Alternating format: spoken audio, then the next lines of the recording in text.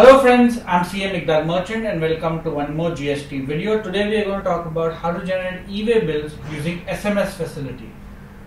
In my previous video I showed you how to generate an e-way bill using the online portal. Also I spoke about the Android app. However, both these methods are useful only when you have internet.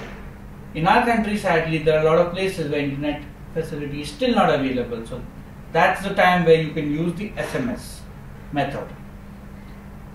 Okay, so we shall take the session in the following manner. How to register for SMS Facility on the portal. How to generate an e-way bill both for suppliers as well as transporters. How are you supposed to update the vehicle number of an existing e-way bill, and finally how to cancel an e-way bill. So how do you register on the portal? I'll give you a live demo of that. After logging in to your e-way bill portal, on the left hand side panel under register, the register for SMS. You click on that, an OTP will be sent to your mobile number. Verify the OTP and that's it. You're good to go. Okay, so how now are you supposed to generate an e-way bill? So first, when you're a supplier, you have to build the message in the following syntax. What is that syntax?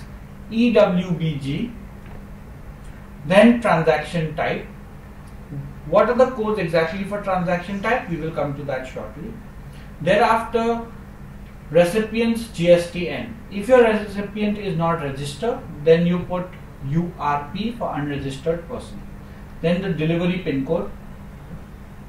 Next, the invoice or document number, the invoice or any other document date, total value of the consignment, HSN code, approximate distance in kilometers, and finally the vehicle number.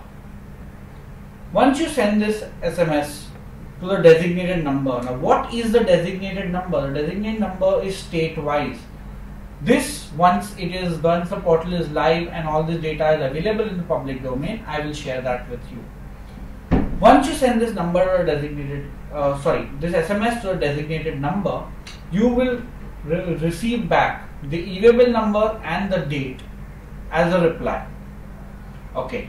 Now when you're a transporter, then the syntax stays almost the same, only it becomes EWBT. This is one change. Instead of EWBG, it becomes EWBT, and along with the recipient's GSTN number, you also have to supply the supplier's GSTN number. And if this is not available, then URP. Okay, so now coming to transaction types.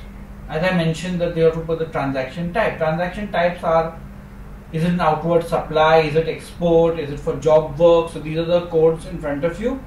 So for normal regular supply or sale, you have to put OSUP, for exports OEXP, and so on.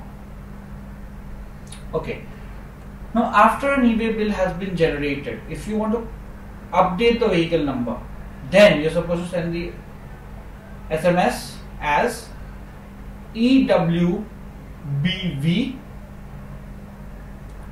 the e-way bill number, the vehicle number, and the reason. The reason is a code, the following code which you see on your screen.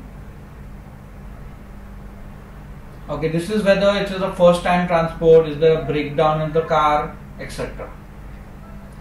Okay, now lastly, if an e-way bill has already been generated, as you may recall from my previous videos, you have a 24-hour window to cancel the e-way bill.